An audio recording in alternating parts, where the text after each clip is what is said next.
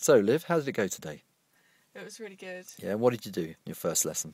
We did a few junctions, learnt clutch control, learnt to use the brake, which is the most important part. Exactly. What does the brake do? It stops the car. It stops the car and it slows it down. It slows you down. And importantly, remember, it gives you time to think. Yeah. What pedal makes the car speed up? The accelerator. Accelerator. And I also learned that the bend is not your friend. Perfect. Well done, Liv. Looking forward to the next lesson, I hopefully. Good.